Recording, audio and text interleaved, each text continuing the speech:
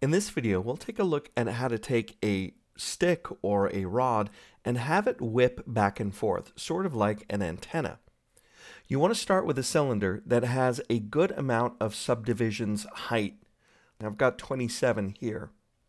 You want to select the cylinder and then create a Bend Deformer through the Deform menu.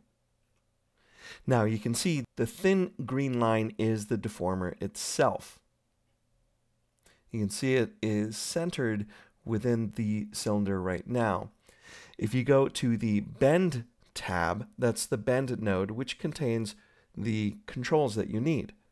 Curvature will give you the bending for the deformer itself, and it's deforming at the middle of the deformer object itself.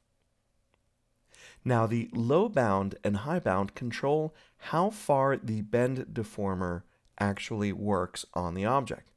Now I'm taking the low bound down to 0, and that means the bottom half doesn't flex, but the top half does.